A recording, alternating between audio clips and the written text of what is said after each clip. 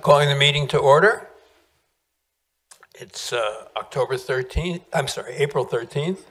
It's a meeting of the Haverford Township Planning Commission of April 13th. Is called to order. Margie, would you call the roll, please? Present. Ms. Dobbs? Here. Mr. Capuzzi? Here. Mr. Fiordimondo? Here. Mr. Garrett? Mr. Montresor? Ms. Phillips? And let's stand for the Pledge of Allegiance. Pledge allegiance to the flag of the United States of America, to the republic for which it stands, one nation under God, indivisible, with liberty and justice for all.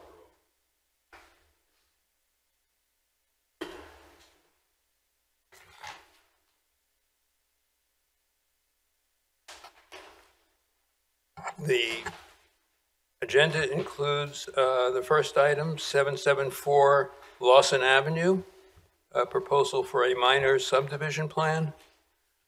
Is there anyone here who would like to speak on behalf of the proponent, the applicant? Good evening. My name is Chris Yarn. I'm the civil engineer for this project. I've prepared the plans. And so, let's switch through here. This is page 3 of the plan set. There's an existing home there with on Lawson Avenue with a detached garage on the left. You can see a driveway with access to that. And there's a vacant area on the right-hand side of the lot. There's some steep slopes in the back shown with some cross-hatching. And so the existing home and garage are scheduled to be removed, as well as those trees that are marked with the red X's. And what's proposed is for the lot to be subdivided into 2 lots and 2 new homes to be built. Those are single-family homes with a 1-car garage and a single-width driveway. They each have decks in the back and small porches in the front. And so this first sheet, this is what we call the illustrative site plan, just showing the impervious, the property line, the green areas, the existing trees that are to remain, as well as a few proposed street trees. The second sheet is the record plan. This is what would be recorded at the Delaware County Courthouse. Sheet 3 is the existing conditions plan that I started with. Sheet 4 is the grading and utility plan. And so you can see we added some color here that shows the electric lines in red, gas in yellow, water lines in blue, sewer lines in green. We also show the proposed stormwater management systems, which are shown in front of the lots. There are all of the downspouts are directed to those underground stormwater management systems, and that goes for both. And then some grading, which essentially the houses are pretty much, the driveway's fairly flat in the front, and so the house is really set where the first floor is just a little bit above the street level, and then all of the grade change happens on the side of the lots to get down to essentially a walkout condition in the back. Page 5 are the stormwater management and other construction details.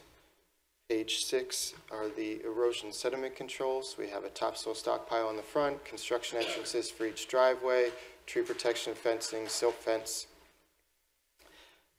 And then the last sheet 7 is the erosion sediment control details. And so we submitted these a few months ago. We did go to the Shade Tree Commission. I believe that was in February. It was February or March, I forget at the moment. We were recommended for approval at that meeting. We did receive a review letter from the county as well as the township engineer. The township engineer's letter is essentially a will comply letter. We've actually made the revisions on our plans. I did not resubmit those yet. We weren't going to do it in time that the township engineer would have another chance to review or you would see it, so I thought I would wait to resubmit until after we got through this meeting, and if I needed to make any other minor changes, I would do that. Did you, since that March 6th letter, have you met with or spoken with the township engineer? I have not. And so, like I said, it's a will comply letter. We're not asking for any waivers or variances. I'm happy to run through the letter, comment by comment if you'd like. But if not, I'm also happy to answer any questions. Just a preliminary, I think you probably need to go through the letter. I know it's Okay. a lot of items, but I think they all need to be spoken to, mostly. Okay, no problem. The one question I had was on the drawing. Just wanted to clarify, there's an A, B, and C lot. Could you explain what the A, B, and C are? So that's, go to this existing conditions plan. That's really how the parcels were described in the deed. This was part of, I believe it was called the Penfield subdivision from the early 1900s. And my understanding is most of those lots were 25 feet wide. Some of the lots have been consolidated along the years, some others haven't. And so those parcels A, B, and C are how they were described in the deed. Essentially, all of those property lines are to be extinguished, and we're coming in for a new subdivision. Basically, Haverford has the same process, whether you have a, what you call it, a subdivision like we have, or reverse subdivision. However you do it, we have to go through the same process. So those show the separate parcels as described in the deed. And those parcels, as in the deed, are not buildable lots. Is that what you're saying? The parcels B and C individually do not meet the current zoning requirements. And so then I'm happy to go through the letter. Comment number 1 says the applicant should provide documentation indicating conformity with the median setback line of the existing structures on the same side of the street within 300 feet of the proposed construction. And so we did that information. I'm going to say that we've done some of these. It's obviously not on the plans for you to see yet, but we have looked at these calculations for the setback, and it's less than the 30-foot required setback, so there won't be any change to where the front of the houses would be. Number 2, the proposed driveway on each side. That hasn't been submitted yet. Correct. Yeah, we haven't submitted any. I made the revisions on our plans in the office, but we have not submitted any revised plans to this point. Number 2, the proposed driveways on each lot do not appear to accommodate the required 2 parking spaces for a single-family dwelling. The applicant should clarify if garages are proposed. There is a garage proposed for each lot, and so you'd have 1 car in the garage and then 1 car in the driveway to meet the 2 parking spaces. Both those garages internal to the houses? Yes. And those aren't shown on the drawings, I believe. They're not hatched. If I can use this hand here, the garage on lot 1 is right here at the end of the driveway, and then the garage on lot 2 is right here. So there is a garage that they're what we'll call an attached garage as part of the building, and so there's a 1-car garage. Just to clarify that section of the code, you're not allowed to have stacked parking. Each of the parking spaces need to be independent of the other. Okay, and that's true with the garage space as well. Yep, because you can't pull one out and Okay. leave without the other car being there. Okay. Okay, we can make the adjustment to include some paving in between the 2 driveways so there's enough room for cars adjacent to each other. Number 3, retaining walls within the front yard shall not exceed 30 inches in height. Right now, I believe on lot 2, we show a boulder retaining wall that is 4-foot high max, so we will revise that so that it's no more than 30 inches. Comment number 4 says the applicant should confirm that the proposed dwellings are located outside the steep slopes. Construction of a dwelling within steep slopes is a prohibited use. And so they are located outside the steep slopes. We can provide maybe some clearer hatching to really more clearly show that they are outside of the slopes. Number 5. As I read 4 and 5, they're related. Yeah, number 5, it appears proposed improvements will require some level of disturbance to the existing slopes. Indicated the applicant shall delineate the areas of disturbance on the plan and provide the percentage of slopes on each lot that will be disturbed. And so you're not allowed to have the building in slopes, but my understanding is you are allowed to have a minimal amount of steep slope disturbance, and so we will provide calculations. I believe it's a 15% maximum. When we had gone through that, I believe we're at about 13% to give some breathing room around the structure. And so we'll provide those calculations on the next set of plans. Number 6, the plan should indicate Lawson Avenue is a state highway, SR 1050. We will comply with that. That also means that we'll need a PennDOT permit, a minimum use driveway permit for each driveway, which we will do. That'll cover you for item 16 as well. 16 is the Yes. permit requirement? Yes. Number 7, horizontal site distance should be indicated for each proposed driveway. We will add that to the plans. Number 8, the cartway width for Lawson Avenue should be identified on the plans. We can add, that's typically on there, but we can add that to the plan. Number 9, approved planning. I'll hold my questions. Number 9, approved Pennsylvania Department of Environmental Protection Sewage Facilities module or exemption is required. That's a will do. We've actually made the request to Upper Darby Township, which is where this flows. We have not received their letter yet, but we need their letter to then go to the city of Philadelphia to get their letter, and then we go to the township to get their sign off, and then we'll send it to DEP. And so we are still waiting for the first step to be solved on that. Which is a module or an exemption? It's an exemption. Number 10, monuments are required to be provided at right-of-way lines at corners and at angle points. We will provide those. Number 11, shade trees are required to be installed a minimum distance of 6 feet from the inside edge of the sidewalk or right-of-way line. We had shown them 6 feet behind the sidewalk, so we just need to shift them another 2 feet to get 6 feet from the right-of-way. That's what we'll do. Number 12, the Shade Tree Commission should review all proposed landscaping and tree replacement. They did that. Number 13, infiltration test is required to be conducted at the elevation of the proposed infiltration surface. Additional testing shall be conducted for the proposed infiltration facilities on each lot, and so we will do that. We did one test at the rear of Lot 2 when we thought that's where the stormwater system would be, but then as we went through this design, we thought it was more appropriate for the systems to be in the front so that we wouldn't have to cross those steep slopes, and so we will do additional testing for that. Number 14, a limited disturbance should be indicated on the plans. It is shown on this sheet 6 as a yellow dashed line, but we can make that more clear with our resubmission. Number 15. The orange line? Yes.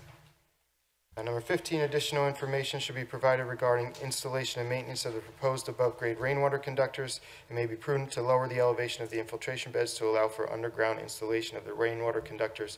We'll provide some additional information on how basically they're going to hang the downspout on the side of the house. And so I'm sure you've seen that before where it comes down and then along the side of the foundation, it hangs along the side.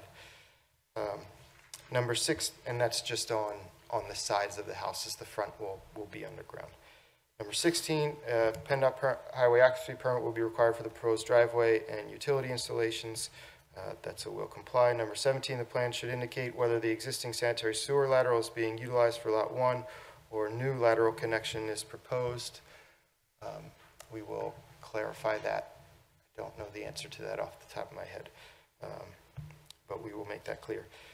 Number 18, please clarify whether the proposed cantilever decks are supplemented with any ground anchorage. We'll provide additional information on that. We know that we can't disturb the steep slopes to install those decks, so they will be supported from the house, or if there's any ground anchorage, it will not be over the steep or in the steep slopes. Number 19 says the details should be provided for the proposed boulder retaining wall. We will do that. Number 20, the minimum longitudinal length of depressed curb for private driveway openings is 14 feet. Township design standards, the depressed curb details should indicate the same. In addition, the plan should indicate the replacement of the sidewalk between the proposed driveways and associated aprons, and so we will show that distance. on the plans and show that portion of the sidewalk to be replaced. Number 21, the applicant should consider an alternative route for the proposed electric service for Lot 2 to avoid a significant distance within the right-of-way of Lawson Avenue. So, electric service is one of those that we often show what we think is best, and then PICO basically does, whatever they think is best. So we'll coordinate with PICO on how they will do it here. They're basically going to drive the bus on that. Number 22, the metal lid on Lot 1 should be identified. It's a metal lid here behind the deck. It was an old septic tank that is no longer in use, and so we will note that to be properly abandoned or removed in accordance with the regulations. Number 23, if approved, a grading, drainage, soil erosion, sediment control permit will be required for each lot. That's true, and we did submit the permit application when we submit the subdivision plans. That's part of the township requirements. I'm sorry, you said you did or will? We did. It's somewhat of a formality that, noting that has to happen, we understand that. Number 24, B&P maintenance agreement shall be executed in contribution of $2,200 per lot to the township stormwater control and B&P operation maintenance fund shall be made. And so we understand that as well. That fee is typically paid right before the grading permit is issued. And so those are the comments from the township engineer.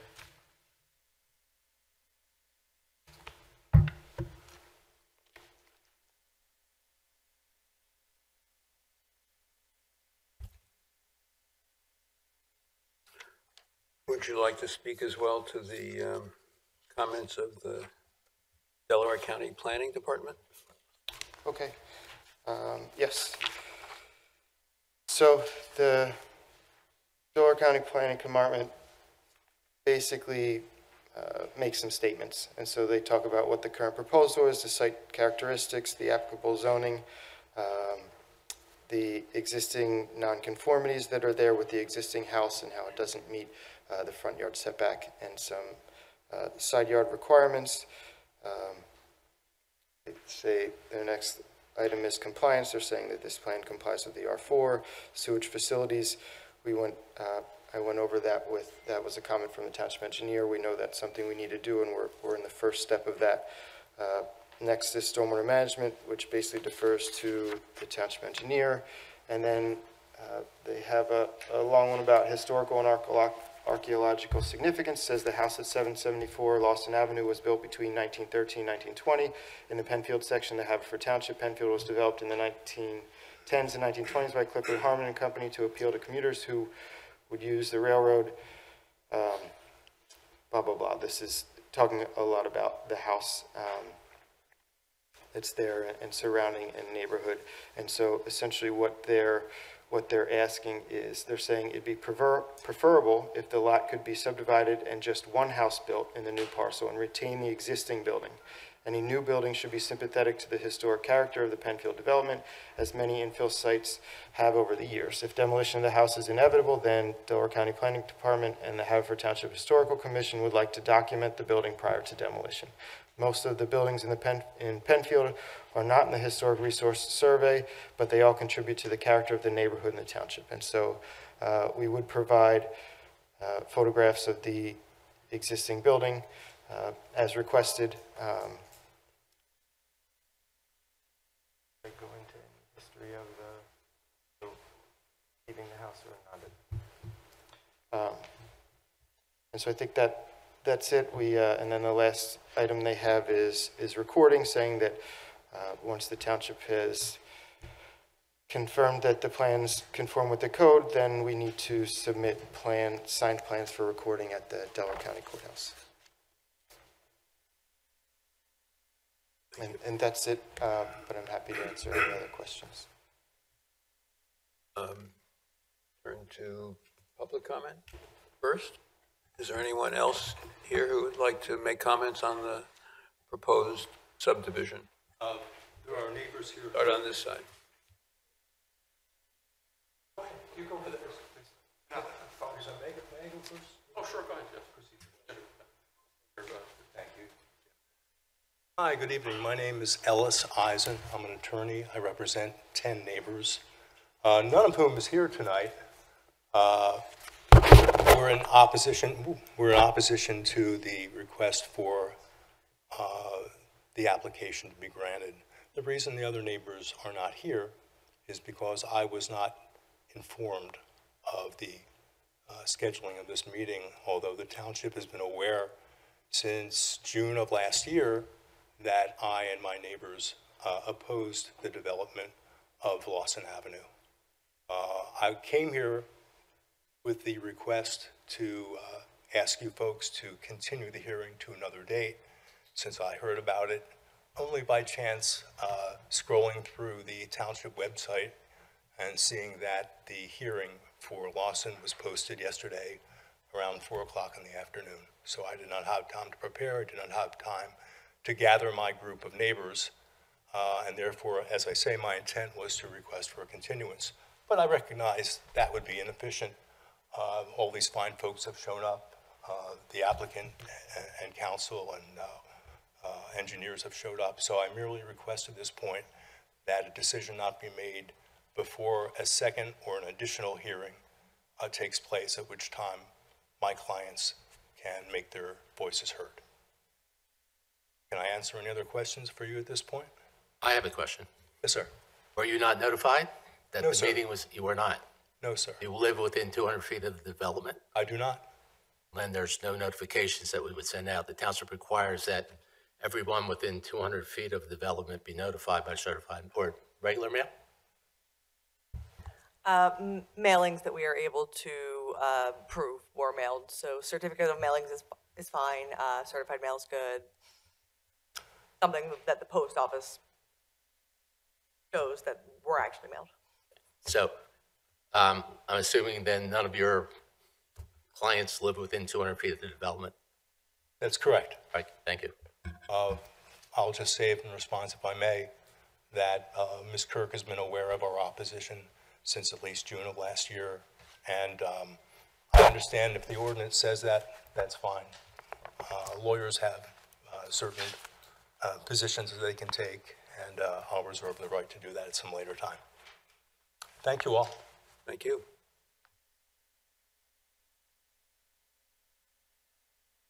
Yeah, hi. My name is John Yacina. I live at 805 Lawson Avenue. What's your last name, please? Yacina, spelled Y-A-C-I-N-A. And some of my neighbors here with me today also live on Lawson and adjoining local streets. And we're here today because we understand there was a first plan proposed for this site development was to renovate the existing home and build another home on the lot adjacent, which would be lots B and C for this plan that you show up on the screen. And I realized there was a list of variances required to allow that to happen.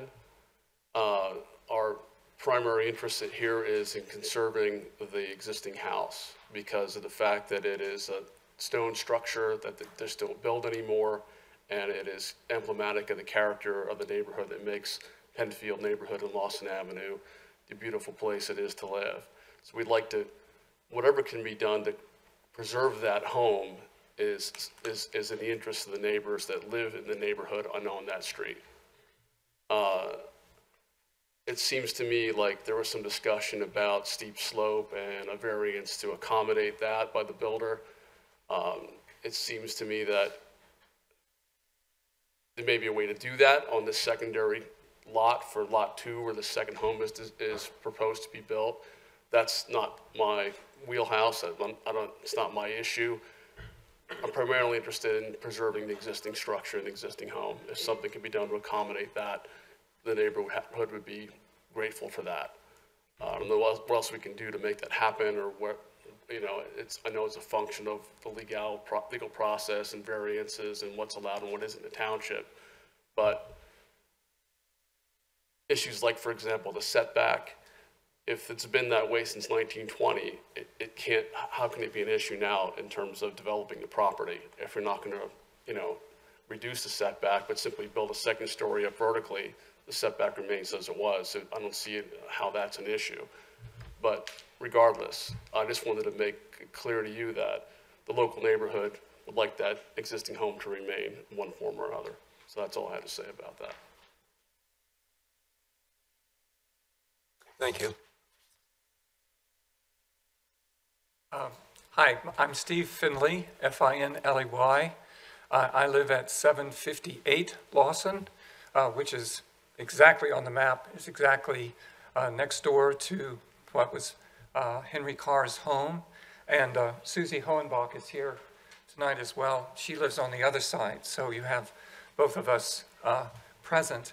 I guess I wanted to start by just asking again, you spoke of the Delaware, what was that? The county, the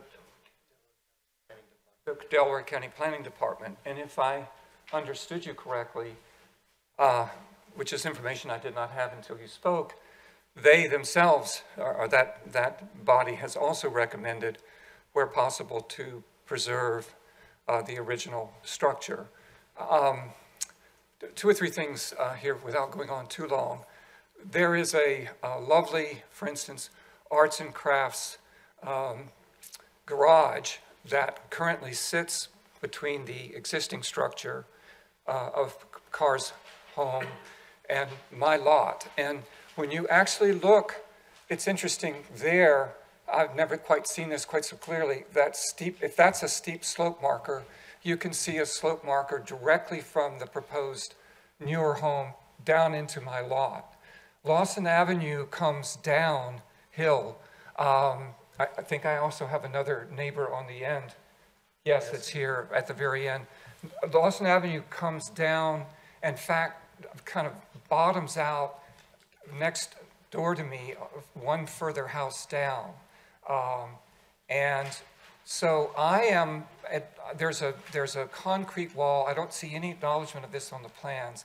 There's a concrete wall that was built by Carr, I think, at least 30 years ago, which drops off on that property line. So I am just not desperate, but very concerned. When I saw the original plans, the preservation of the house and the remodeling of it would preserve not only those lot lines, but it, of course, would preserve the garage, which gives me that kind of light and air well, which is going to be, obviously profoundly removed if a large home is built literally 10 feet, right, or some slight factor beyond that on my property line there that you can see on the upper left corner, right? So this is the worst solution for me. Not only, and again, I appreciate my neighbor John Yasina reminding you, or just reminding all of us, and it's interesting, may or may not be relevant. My home is an old stone home, very much on the model, although it's larger than Carr's. That home, Carr's home, actually has the original stained glass, for instance, in the chimney windows. It has beautiful oak inside. It would make a wonderful home to renovate, and from what I've seen of Mr. Posado's work in our neighborhood, he really does skillful renovations.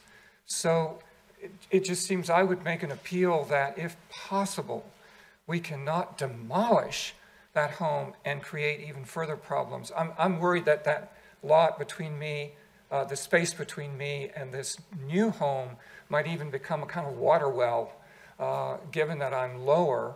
And at the same time, we lose that home, we lose the stone, we lose the architecture from the 1920s. And this second proposal, this one here, just seems aggressive to me in a way that I would just like to make it clear that I would very much hope we could go back to the original proposal and preserve, if at all possible, that lovely stone home. And again, as Mr. Yasina said, I really have no input on that other lot of what happens, but it seemed to me that was an acceptable solution in a way that this does not. Thank you. Thank you. there any other comments?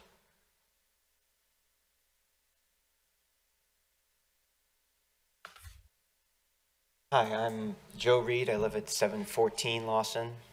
The last name is R-E-E-D. Just looking at the plan, I'm not going to reiterate. I share the sentiments of my neighbors about preserving the old home and renovating it. My house, 714, was also built in the 1920s and has been renovated several times. It's a gorgeous house, both on the outside and also on the inside. They've been able to preserve built-ins. They've been able to preserve hardwood. And yet, when we moved in 10 years ago, we were able to put an addition on the back, add additional space to make it more livable for a more modern family. And if we can do that, I don't see why we would demolish a gorgeous home. Again, just reiterating, adding to the neighborhood, adding to the look and feel. You drive down Lawson, the houses are all unique. There's nothing cookie cutter about the neighborhood, and demolishing one of the unique houses in the neighborhood and just to build two modern cookie cutter houses next door, just next to each other, it just seems sort of the opposite of what's desired in the neighborhood, kind of what brings people to the neighborhood, what makes it attractive, especially when you have so many families that have done a lot of work, a lot of renovation on existing structures quite successfully. So that's all I have to add to my neighbor's comments. Thank you. Thank you. Hello, my name is John Calhoun. I live at 615 Penfield Avenue, about 2 blocks from this site. I support Mr. Finley and Mr. Yasina's objectives. I actually have a straightforward question. I doubt I'll have any follow-up. I would like to understand what the steep slope requirements seek to achieve.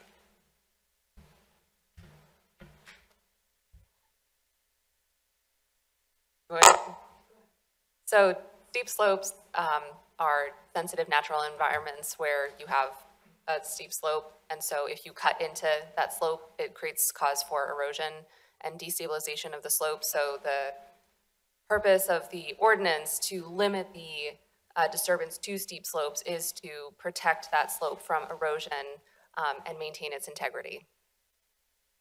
Thank you. Thank you. Are there any other public comments?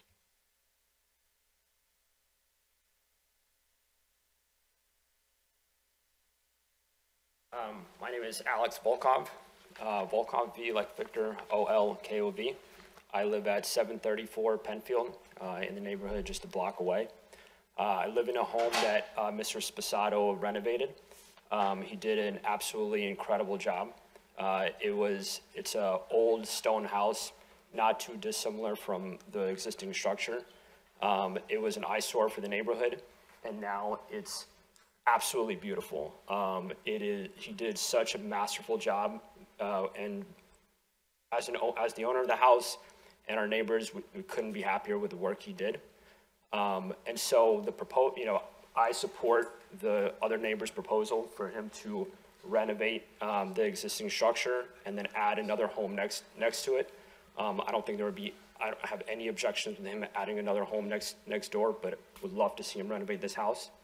And the neighbors that you're hearing from today live on this street, live in the neighborhood. It was my understanding that part of the withdrawal from the June proposal was due to objections from neighbors that the first public commentator represented, none of whom live in the neighborhood. They live in Wynwood. So I believe that it is our neighbors who actually walk past this house, who live on the street. It's their opinions that should hold some weight to the decision, not people that live, several blocks in Wynwood across Manoa and never would drive by this house. So thank you. Thank you.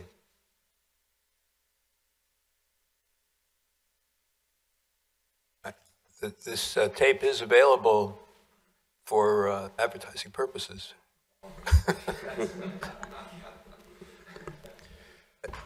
At a fee. Hi, nice to see you all. My name is John Bateman. I live at 786 Lawson Avenue, and I am a neighbor to all these fine people here, and especially Susan, who's my next door neighbor on what I believe is the left side of Lot 2. So I would be right about where you are, sir, on the map, I believe. There is something to be said for the character of this house. It is one of the reasons that me and my family decided to move in to this area, going through that neighborhood and seeing how, and I was discussing this earlier, how none of the houses are like the other houses. I'm a high school teacher at Radnor. I do tend to see the same trends kind of over and over, as I'm sure we all kind of do. But there is a sense of newness and a sense of similarity that does kind of track with that newness. But there are older things that really stand out, that really show character and handcrafted and have remained for so long because they're so well crafted, because they're so beautiful, because they're so strong. This was one of those houses. I would stare at it every time I would walk by with my son, and he would always try to run inside the door. He's 3, he just likes to run, really. I think keeping it in its style is very much something that I care for very deeply. But also the second lot. As I've said, we drove by the previously renovated house, and it is very nice. It is very well done, but it is a new house. It looks new. The second house, I wonder if it will look just like a new house. Or the next house. And I realize I'm somewhat loath to tell someone what they can do on their own property that they bought, but perhaps it's the Irish in me. I just don't like an absentee landlord. But I do stand with my neighbors on this. I think that the stability and the sanctity of 774 is pretty sacrosanct to me, and I believe should remain, and any additions that need to be made on that can. As for the second house, I'll reserve judgment, I think, for now, but not hoping. Thank you. Thank you.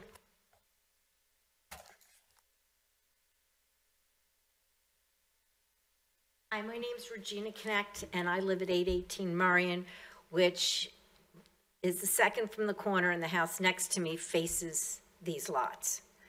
And my house is a similar style to that, and I've lived there for 37 years. And we bought the house because we liked the fact the neighborhood was so diverse in the type of buildings that were in it, same as everyone else here is saying. And that house is semi-similar to mine, mine's also stone. I have not been in that one, but I know from the amount of, like the wainscoting in our house and the wood floors with the inlaid wood and the different things in the floor, you hate to see craftsmanship like that disappear. And I mean, I think if there's any way they could leave that building and then still build a second house, it would keep the diversity of building that we have in the neighborhood. Thank you.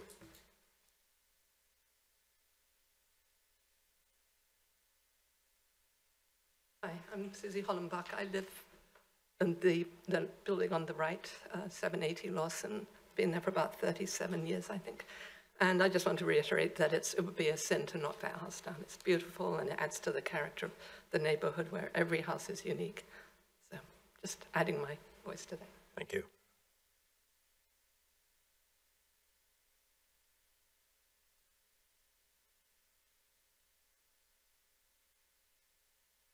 I'm Robert Whitney. I live at 1100 Larchmont, which is up the street from these various streets, Penfield and Lawson, that go down the hill. And we've been there for over 20 years now. We were attracted to this neighborhood. I used to walk, throughout the township to keep in shape, and I loved to walk in the Penfield area. And it was because of the beautiful architecture of the houses. I remember walking up Hearst, and we were looking for a house, and I saw my house, which is currently my house, and I just love the architecture. And the whole neighborhood has a character to it. My house was built in 1910. It was one of the first houses in the neighborhood. There's several 1910 houses on my block. And, from there and through into the 20s, 26, 28, when the rest of the neighborhood was built, there was still a high quality of stone craftsmanship and using, oak construction and beautiful touches on the insides of the houses that I think would be lost. And once you start building modern house after modern house, and then it breaks up the whole neighborhood, and the whole value of the neighborhood goes down, I think. So I would wish to see the original house, the stone house, kept. If you want to build additions to it or raise a second floor on it, that would be fine. But at least that house, to keep the character of the neighborhood, I would want to see that beautiful craftsmanship that is no longer available anywhere, not in this country. It would be gone. Once it's gone, it's gone. All the pieces, all the stone, every bit of oak flooring, gone. Mahogany highlights inside the edges of the floors of the house, and the high old baseboards, everything gone. So I would love to see that kept. I understand that the builder has respects the neighborhood and has good quality work, but I would like to see the original essence of that stone house kept to keep the neighborhood's character. Like I say, once it's gone, it's gone. So, thank you. Thank you.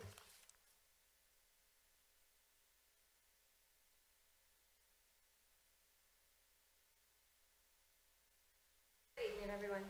Hi, I'm Kristen Rudolph. I'm at 722 Lawson.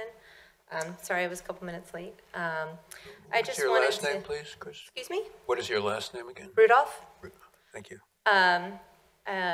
I just wanted to say that, I have young kids. We live in the neighborhood. We were definitely drawn to Penfield. It's a beautiful, beautiful neighborhood, beautiful street. I know that the contractor has done beautiful work and has a very wonderful business, I'm sure. But again, with all of my neighbors, it's really just about the integrity of where we are and where we live and keeping that. And as the last gentleman just said, you don't find that in new construction. No matter how hard you work at it, it's just not the same integrity of what was once there.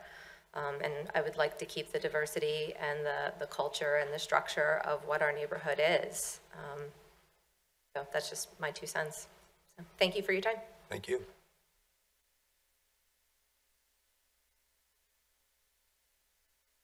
Seeing no other comments from the public, is there anyone on the Planning Commission who would like to comment or have questions? And, would you like? Oh, no, we all do. Okay. Should we start with Angela? Sure. Okay. Okay, Chris. As far as the median setback goes, you do have a note on the drawing that says what the median setback is. I don't know if you're aware of that or not. It's on sheet 2. It's 26.7 feet. Okay. As far as the steep slopes, and looking at the topo, at least to my eye, it would appear that you have not only steep slopes, but very steep slopes. So I would suggest that you take a closer look at your contouring and your designation of steep slopes to make sure they're accurate. Especially in parcel B, you have steep slopes shown on parcel C that run into parcel B, but they're not designated as steep slopes on parcel B. Okay.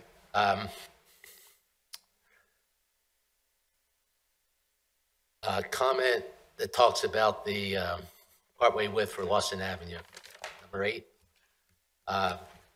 it looks like it's only 24 feet.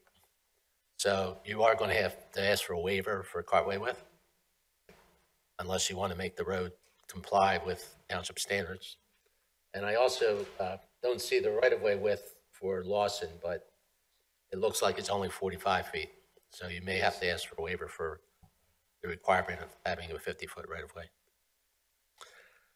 I have a real concern about hanging 6-inch diameter PVC pipes off the side of a building, and I'll tell you why. First of all, I think it's an eyesore. Secondly, you're going to have forces in your collection system that you don't normally have.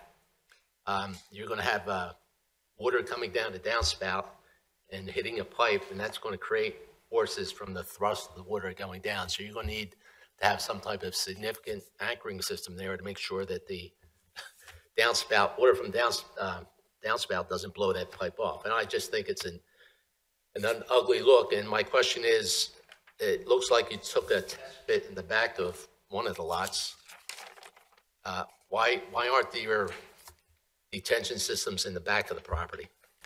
So for the downspouts, and so we didn't show that clearly. We wouldn't put the 6-inch PVC on the side of the building. We would do that with just the gutter, turn the gutter, which I feel like is somewhat common, where you see it come down from the gutter, you see the downspout come down, and then it turns on an angle and goes on a slope. So that's what but we can. Forces are still going to be the same. That's true. It's still. You're going to have, it instead still of a needs pipe, you're going some to have the gutter hanging on the side of the house? Yeah, typically it happens down by the, on the foundation. So why not have the seepage beds in the back of the property? Because it would require a variance to go through the slopes. Not a variance, condition, special exception, which is a different standard than for variances. From an engineering standpoint, it makes a lot more sense, I think. You're right. You're right. It's a special exception. It does require us to go to the zoning hearing board, which this does not. How much of the, if you were to take, I don't know what the roof blinds look like on these proposed houses, but if you were to take the gutters and run them from back to front, how much of the actual roof area could you pick up? If you had no downspouts on the back, you understand, just run everything to the front, could you pick up a significant portion of the roof area? Yes, I think we could. I mean, at this point, so typically in subdivision process, the architect doesn't go, 100% drawings, and so they haven't gone through all that yet. And so we typically show something that we have confidence, we can prove to the township engineer that we can get enough, but we would certainly work with the architect to reduce the number of gutters coming down in the back and get them to the front as much as we could. My thought is if you could get as much of the roof into the front without putting down gutters along the side of the house, you could compensate for what you don't pick up by picking up the runoff from the driveways.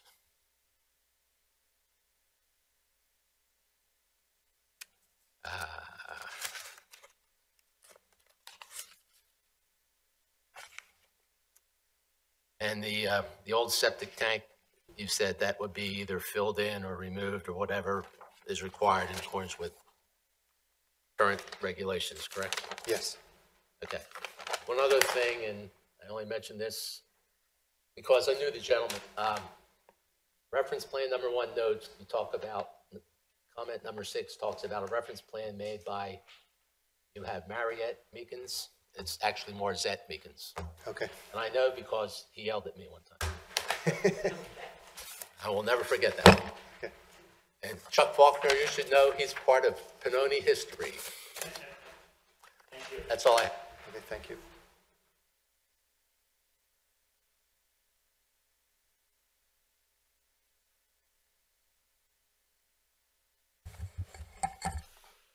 I have one minor comment, and that is regarding the boulder wall. Is that for aesthetics, or is that something that is in the design of the actual layout of the grading? Because the contours, if it is a retaining wall, the contours don't show anything about a retaining wall in that area.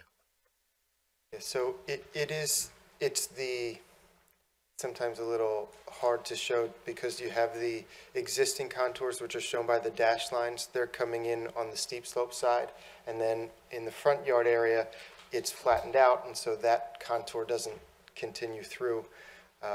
It's raised up, and so it is more for aesthetics so that we keep the, well, I shouldn't, it's both. Most builders like to have the front facade have somewhat of an even plane and not see a big drop off on the side so that you have more foundation exposed. And so that's what the boulder wall would do, is hold up more of that grade in the front of the house so that you don't see as much of the facade exposed. Wouldn't the contours have to show that that's what's happening as it's going into the retaining wall?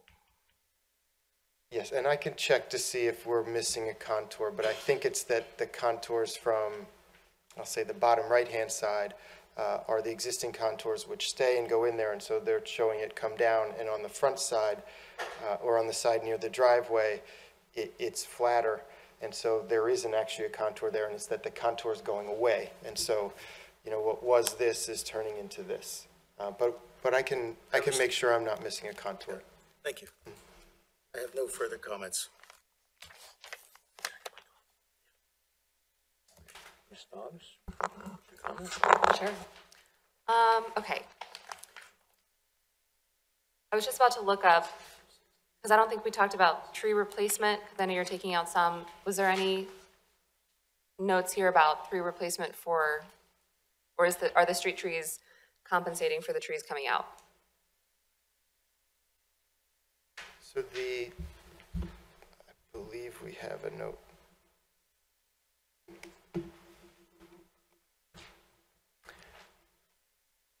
I don't know how to zoom in on this, but What page is it?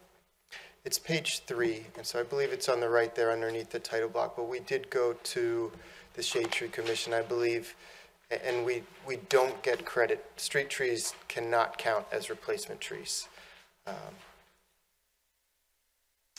And so we either didn't need any because of the existing, and I think that says 3 there, so I think I'd have to check my notes on what happened at the Shade Tree Commission. Because it looks like you're removing 1, 2, 3, 4, 2 6-inch cedar, 7-inch maple, 10-inch maple replacement. So it says total trees required 3 trees. Did you show them on the plans? We did. My recollection is that, and so similar to revising the plan for the township engineer's letter, we didn't resubmit after we went to Shade Tree Commission. My recollection is we did have to add a couple trees, and they approved what the species were at the meeting. And so I do need to add a couple to address their comments. All right. And then I just generally had a question. So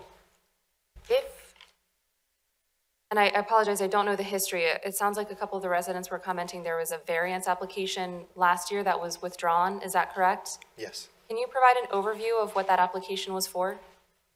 Yes. You like me to do it? Okay. So the application was to preserve the house and build a new house on the right-hand side in the open space on the lot. The proposal was to, and as one of the other planning commission members asked, between the parcel A, B, and C. It was to basically use parcels B and C and keep that as the new lot.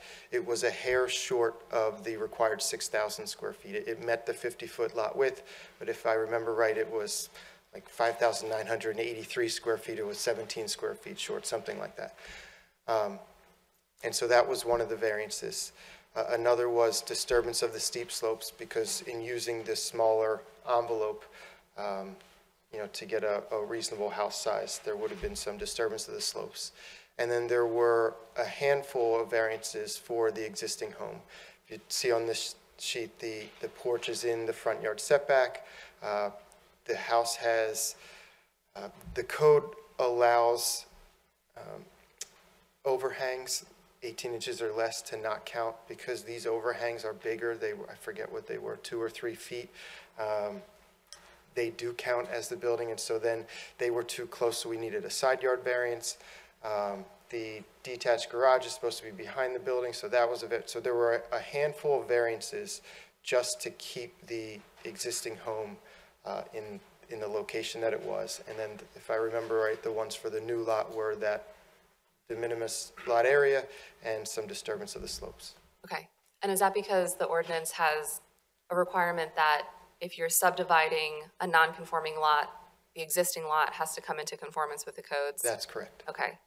Which is unfortunate because I think that would be a preferred solution for everybody, because one of the things, as we're working on the update to the comprehensive plan, one of the key things that keeps coming up are these, death by 1,000 cuts infill developments that we see.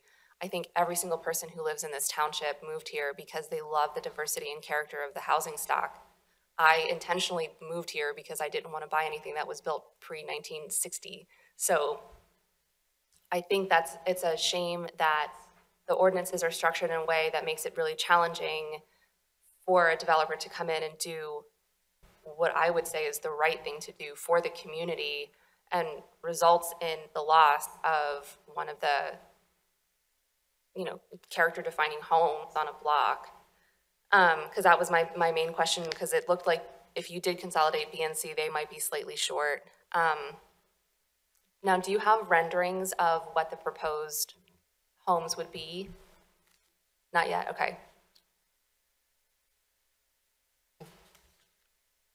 So, there are some good examples in the township of infill development that maintain some sort of community character. So, I think that there's a number of items in this application that would still need to be addressed. I am sorry to hear that variance application didn't go forward. So was it that you then withdrew it because you were concerned about the number of variances and receiving the denial? Or did you go through with the variance and it was denied? Yes. Withdrawn. Thank you. Good evening. Fred Fromhold, I'm an attorney, and I'm an attorney. I represent the applicant, Vince Spizzato. And to answer that question, as you know, the original plan was to preserve the home, and we had filed the application seeking all of those variances.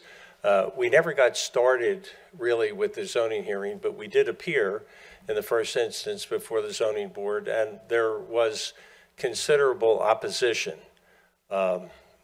Perhaps not so much from the Lawson Avenue, but from others who had an interest in the application.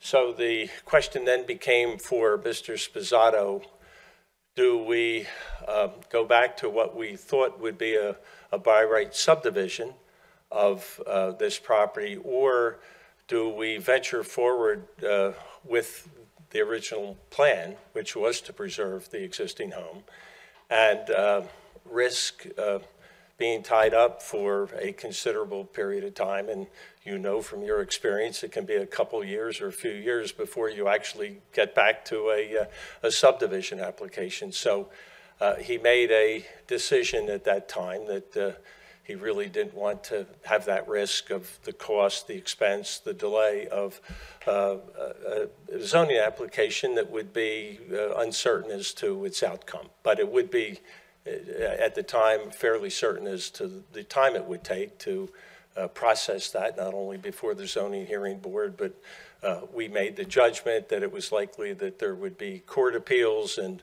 that factored into it. So that's what brings us here with this plan at this time. If magically we could have those variances in a reasonable period of time, obviously that would factor into Mr. Spizzato's judgment, but we don't have any guarantees of that. So I guess initially, Mr. Spizzato's preference was to salvage the existing house and just build a house next door to it. That's correct. That's his preference then? It certainly was at the time. Okay. And, you know, given the intervening circumstances and the judgments he made as to potential delays, that's what caused him to come forward with this plan. Yeah. Can I interject with a question? Sure. There were comments that, and your comments were that the objections came from citizens, not from the zoning hearing board. And there were comments today that the residents came from invading from Wynwood. Was there any ruling that the proposal was withdrawn and not ruled on? Was there any ruling on standing of the opponents? There was not. We didn't get to that point. There were a number of people who had identified themselves and their addresses. We were not at the point where we would have, in normal course, raised objections to standing. You don't know how the zoning board is going to rule on them, and the zoning board makes its initial ruling. You have to object to standing before the board if you want to preserve it as an appeal issue. But that doesn't mean that the zoning board's ruling either way would necessarily stand up on appeal. We would have raised those arguments had we gotten to that point in the hearing, but it never really opened. So. Well, I'm sorry to hear that, because I understand it's a business decision, and I understand that there was concern about the fact that this could be prolonged if it was denied, and then there was an appeal and so on and so forth.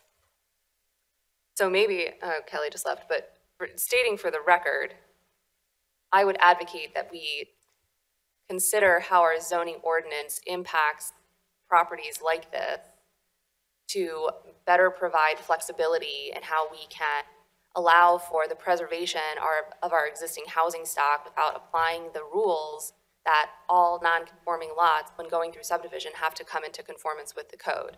I find that onerous, and obviously it's resulting in the potential loss of a beautiful home. I mean, is the home itself otherwise viable? Is it in good shape? I mean, from a structural standpoint, architectural standpoint? Vince, do you want to address that? Sure. It needs a lot of work. It was neglected for many years. Could you state your name, please?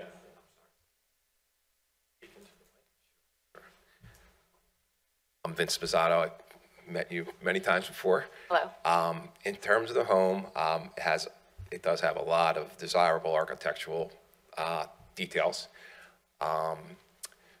Not all of them can be preserved, but some of them can be preserved. So I wouldn't be telling the truth if I said some stuff wasn't sound or, could be preserved. I mean, there's a lot of termite damage in the floors, for example, but a lot of it can be. A lot of the character can be preserved, particularly on the outside of the home. Is it possible to reuse some of those building materials for the new home in a facade? In the facade, I really have to look at it. The facade's been capped over a lot too. So, right, there's already aluminum. There's aluminum on the fascia, right, over there a lot, but on the head, right. So, I mean, yeah, it's kind of a work in progress when you do it, but we do try to maintain the character as much as possible when we do this. We take everything into consideration. And then in terms of the architectural style of the proposed homes, would you be looking at mimicking the roof line or any of the other features that are present in other homes on the block? I mean, I know with front-loading garages, that by itself just destroys me. But is there a way that you can mimic those roof lines? To a point, we can, yes, and that would be our intent. We do look at, the cost of building is pretty expensive these days, but we do our best to try and match the neighborhood as possible. The homes are always going to be new. I mean, we can't get away from that, but we do try to give it some authentic architectural details. Mm-hmm. Okay. So I guess just to wrap up my statements, just to reiterate my disappointment that the business decision resulted in the withdrawal of the variance application before it even had a chance to be heard. I mean, listen, it's your business, it's your property, but to not even see where it takes you and to abandon your initial ideal for this alternative is a disappointing outcome for the community. If it has to come through for a demolition and a subdivision for a new home construction, my recommendation is to try to create as close as possible a housing architectural style that pays homage to the neighborhood character, because that's one of the things that, as one of the gentlemen said, once you lose it, you can't get it back. I have a street the street over from me where this beautiful old house was taken down and 2 Toll Brothers houses were put up in its place. And it's absolutely incongruous with the neighborhood. It's a complete disaster, in my opinion. And I don't think that you're going to do that necessarily, but just to reiterate the importance of maintaining that community character in these subdivisions, because the value of this township is in its housing stock, and it's really important to make sure that we maintain that as best we can. I appreciate that. Thank you.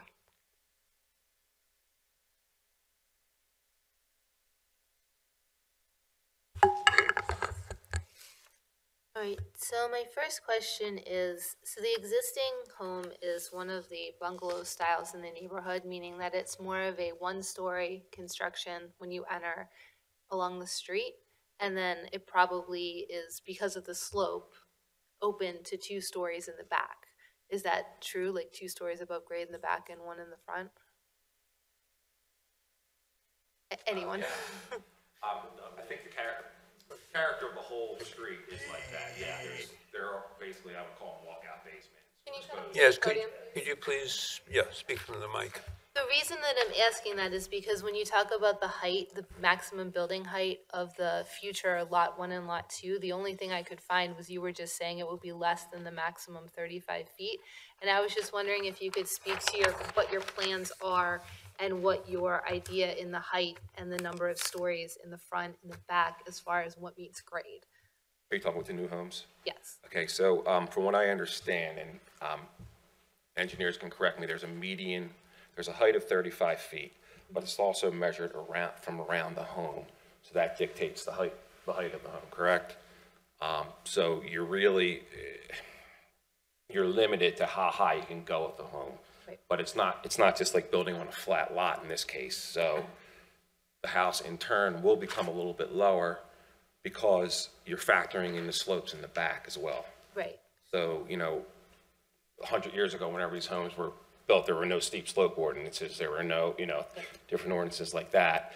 But if that answers, I don't know if that answers your question. Didn't. So without committing to a height in the front and the back, could you at least give us a visual of how many stories it would be in the front and then how many would be open to grade in the back? Sure, it would be 2 stories in the front, and the basement would be exposed in the back, so you probably would accommodate a walkout basement in the back. So basically, okay, that answered that. And then I also just wanted to reiterate my concern with the tearing down of the existing historic home that is within the character of the neighborhood, and it represents one of the older and more traditional styles, and as well as the quality of the craftsmanship, the use of the historic Wissahickon stone, and everything that comes along with that. So that's all I had. Thank you.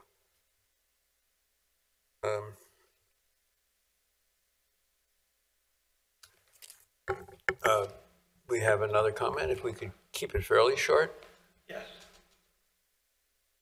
So it seems like there's a lot of agreement from the Lawson and Penfield and Larchmont contingent here that are very close to the house. And we all want to preserve the character of the neighborhood and the architecture.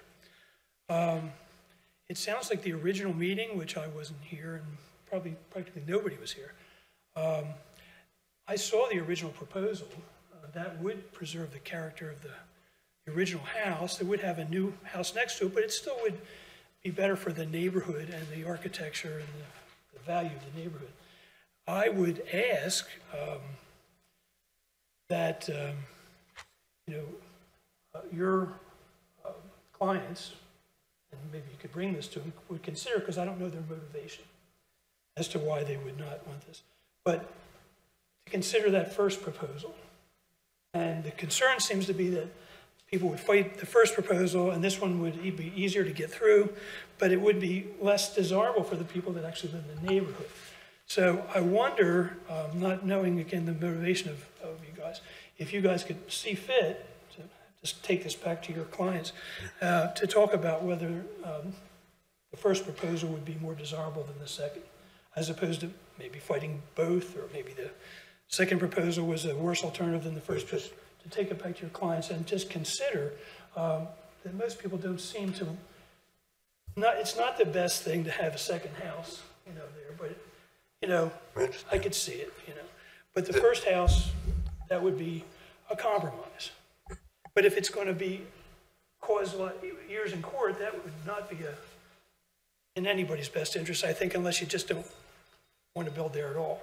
So, or just want to keep that one house, but I don't know if that's even a possibility. So I would just, if you would consider that, to take it back, and maybe that could become a meeting of the minds here. Just by way of clarification, there was never a meeting, as far as I know, there was never a meeting before this body, the Planning Commission. I think the only aborted meeting was before the Zoning Hearing Board. Okay. I did see the original plan. There was a plan with the original house. And understood. The original plan that you're talking about was before the zoning hearing board when they were seeking variances. Okay. This is the planning commission. Oh. Different board, has different duties. I understand. I didn't know any of this before I started doing it myself. So this board doesn't have the authority to grant the variances that were being sought at the zoning hearing board. So that's why we're here with this plan that's requiring fewer approvals as in the way of variances or special exceptions, but this board doesn't have the authority to grant those, only the zoning hearing board does. So they would have to go back to the zoning hearing board to approve the original plan first and then come back. Got it. Got it. I used to work for the federal government, so I'm used to this kind of stuff. Thank you. Thank you. Yes, and Very quick comment. you have spoken, so please Yes, try to thank keep you it brief. for being so gracious as to grant this. I just want to say, quickly, it just seems fundamentally unfair that this firewood group, for whatever reason, has resulted perhaps in the destruction of this home. And I don't know what their motivations were. I don't know why. You said 200 feet from the existing structure. And we were completely cut out of the loop, even though we're the people that live there. Good, thanks. Thank you. I just, if they do go back to the zoning board, you see how important it is for you residents to show up at the zoning hearing board and let the zoning board members know your feelings, okay? Apparently other people are convincing the zoning, well, they didn't get that far, but it's, if you're really interested in saving that property or that house, you need to speak up at that hearing if they go back. And if you do go back, Fred, you might want to come before this board again just to ask us for our opinion that we could forward to the zoning board as far as the recommendation goes, okay? Yeah. I don't know if it'll carry any weight or not, but at least you might get some support from the board as far as preserving the house. Another thing to remember is that the township is currently working on a new comprehensive plan, and one of the things we're addressing in that plan is infill development, and the objective of the changes we're suggesting is that any new development respect the character of the existing neighborhood. So you might want to keep that, or the developer may want to keep that in mind also. Right, and that certainly goes to the architecture. And, you know, with respect to the other plan, you haven't seen it, so that I don't know what Mr. Sposato's decision would be, but if it were, under any circumstances, to take the original plan to the zoning board, we would indeed appreciate your seeing it and your commenting on it, because, you know, while Mr. Yan described the variances, it would be important for you to see on the plan, particularly with regard to the steep slopes and how they would be impacted, what Mr. Sposato is proposing on that plan. So we won't want to presume that you would necessarily be supportive of it until you saw it and reviewed it. Of course. Yeah. And in addition to the comments you've heard tonight and the sentiments here, there's also this, as you know, the statement of the Delaware County Planning Commission, which was very strong in their preference.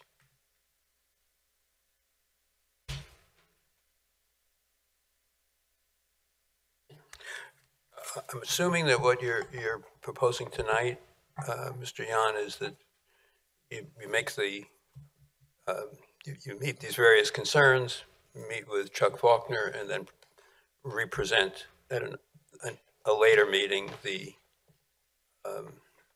more complete proposal. Thank you.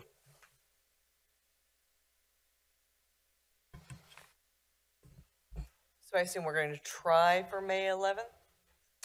Probably pretty prepared to do that? Yeah. Chuck, what are you looking at?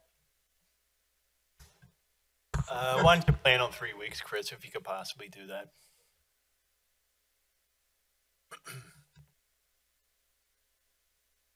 So, yeah. So tentatively May 11th, if you can make that work. If not, we're looking at June, whatever the second Thursday in June is. And we have to be mindful of that 90-day clock also. We want to be sure if you need time that we give you the time. Thank you. We're not looking for a deemed approval here. Did you file an file a time extension, or are we within our 90 days? I'll check with Kelly.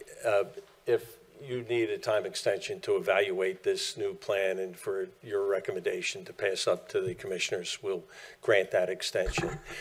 Just one thought occurred to me, and I haven't discussed it with Mr. Sposato, but it would seem to me that it would make sense if we do come back and, as we plan, and present these modifications to you on the plan that you've reviewed tonight, that we also at that same meeting present to you the original plan and talk about that as well, so we could get your input on that plan if that would be agreeable to you. I think it would be a great idea if it's agreeable to everyone. All right, we'll plan to do that then. Is the proposal then to The original, I'm sorry. But would the proposal be to present two side-by-side subdivision plans, or is this more like a sketch plan for us to comment? Well, put it this way, we'd like to see how you react to that original plan. If you look at that original plan and you have material issues with it that are not fixable, then that would help Mr. Sposato with a decision, we'll say, to move forward with this plan. On the other hand, if that plan would be something that you would be supportive of the plan, although it requires variances, then he would, I think, take that into consideration in making a decision as to how he proceeds. Okay, thank you. Good. Thank you very much.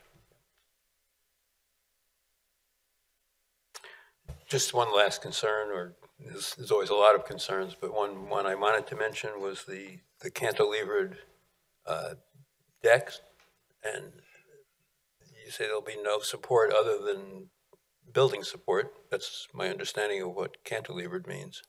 But it seems to me there would, both in the building of the houses and the decks, there's going to be a need for additional disturbance of slopes. So as you're working on the next iteration of the plan, I think it's important to consider that and address it. Thank you.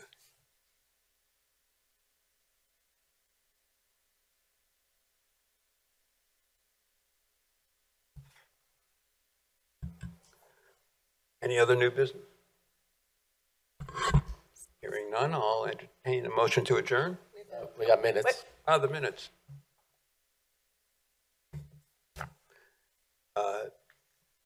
Is there a motion to approve the minutes that have been circulated? I'll make a motion, we approve the minutes from our last meeting. Second. Any discussion? All in favor? Aye. Aye. Any opposed? Hearing none? The minutes Just are for, approved. to reiterate, tentatively, this agenda item is going to be continued until May 11th. In the event that they do need more time, it will be probably the June meeting, but aim for May 11th, all right? Great, thank you. Thanks for coming out. Thank you.